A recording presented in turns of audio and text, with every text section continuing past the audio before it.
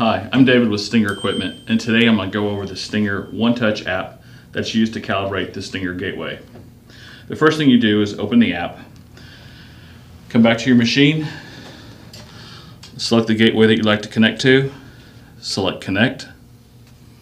You'll get a 6-digit security code that's required to enter into the tablet. This changes every time you log in for security. Hit Connect. Now Bluetooth is eliminated, you're connected to the gateway. So the first thing we'll do is we'll go in and we'll calibrate the spray presets. We'll select spray presets on the tablet.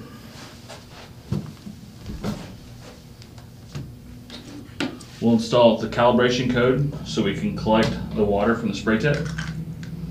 Put the cone over the tip, install it, take your calibration picture, set it underneath. So now we'll move forward with the preset calibrations. So go in and select spray presets. You have programs 1 through 5. We have 3 selected. In here you have the spray pressure at 30 psi, the current application rate at 0.45 gallons per thousand. You also have a minimum and maximum rate you can set. You can set those all the same so the user can't make any changes, or it gives them an upper and lower limit. You have the narrow and wide calibrations. This is just the width that the computer uses to calculate the flow rates to match the ground speed. So for your spray width, you'll put in 4 feet or 5 feet for the narrow. Wide calibrations, you do 8 feet or 9 feet. Then you have your flow rate calibrations. You have the left, right, and center spray tips. You can calibrate each one or do one at a time. Right now we're going to go ahead and calibrate the right spray tip. I installed the calibration cone to catch all the water with the spray tip inside. We have our calibration picture, which we place underneath. So I'll go ahead and hit measure. The spray pressure will come on to 30 psi, which is what I had set.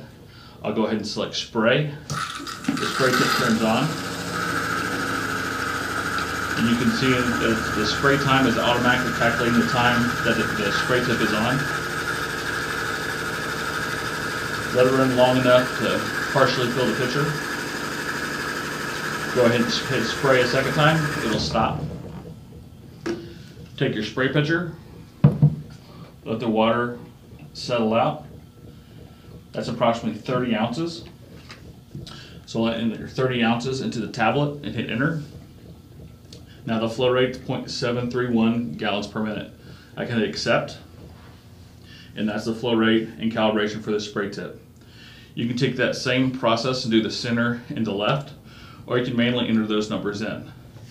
When you've made your changes, the top of the tablet, you have a right button that's highlighted now in blue. Select right, and that stores all the change variables into the controller. And that is how you calibrate the spray presets on the Stinger Gateway Applicator. The next step in the process is to set the hopper gate calibrations. To do this, you take your calibration tool to set the minimum and maximum gate openings. This makes all the hoppers exactly the same.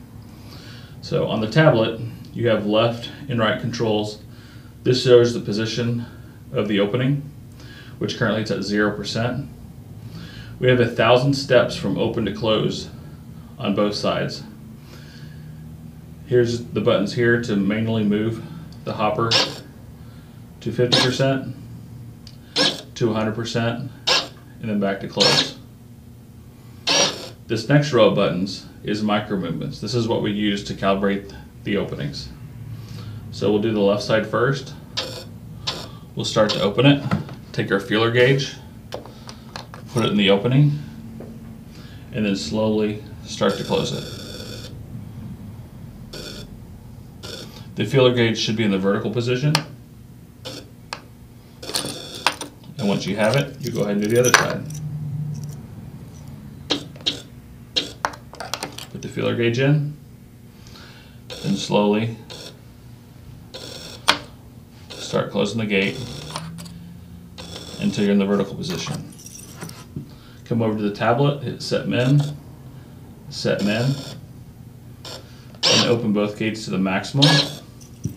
And now we'll take our feeler gauge, turning it 90 degrees to previously, and set the maximum position.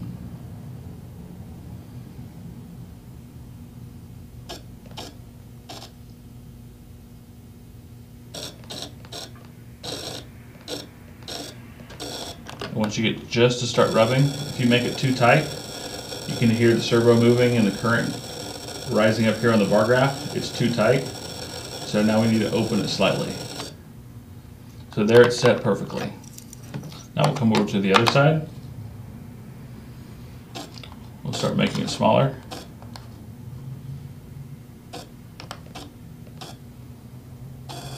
Now it's too tight, we'll back up a little bit. Now that one's set perfectly.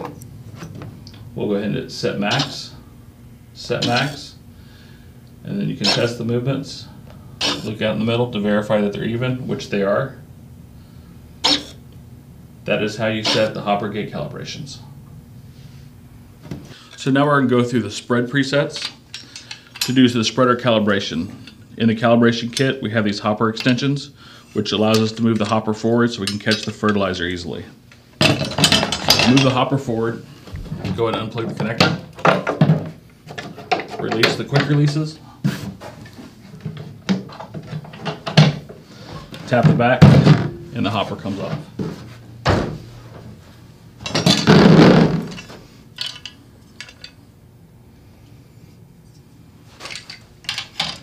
Insert the hopper extensions.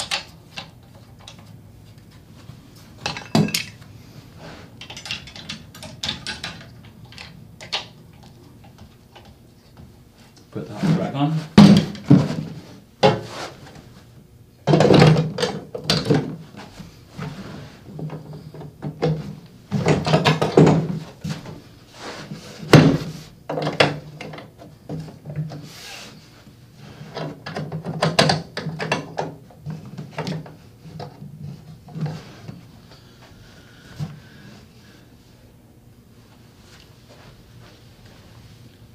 String. Take your hopper calibration extension cable, plug it in, plug your hopper back in,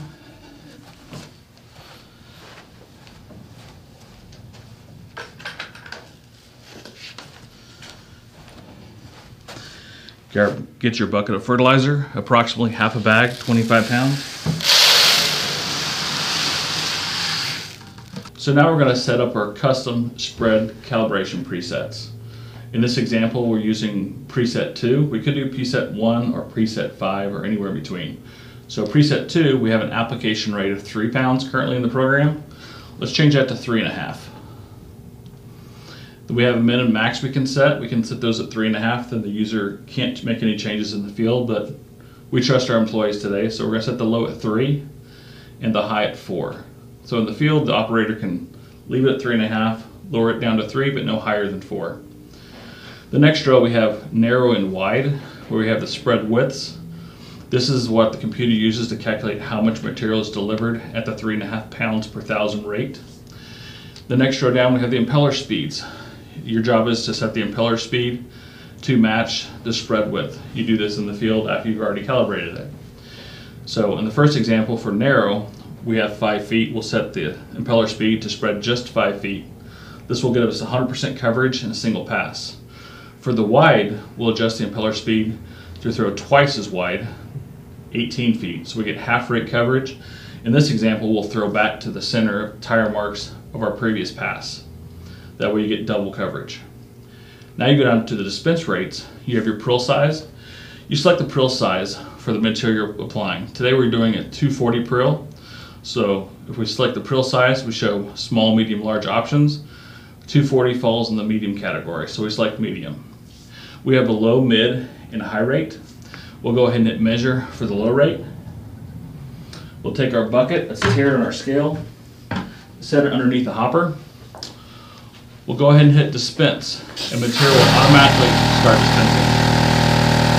Normally you'll do this for 20 or 30 seconds. For this example, we'll go ahead and hit stop, hit dispense again. It stops automatically after 8.8 seconds. We'll weigh the material on our scale. 1.3 ounces, we'll call that 1.2 pounds. And that's 8.146 pounds per minute. We'll hit accept. Now we'll set our mid calibration point, hit measure, go ahead and select dispense. It'll automatically start dispensing. For the stop, hit dispense again. It ran for 6.4 seconds. We'll weigh the material, 1.85 ounces, so that's 1.55 pounds. And then we'll hit accept for that new dispense rate.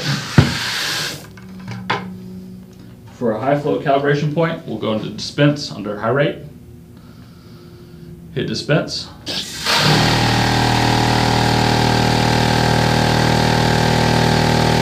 We'll go ahead and dispense again, it'll stop automatically. We'll weigh our material. It's 2.12, 2 pounds, 12 ounces, so 2.75. Hit accept. And our calibration is set. Now we'll select right to save our calibration. That's how you calibrate the preset with a Gateway Applicator.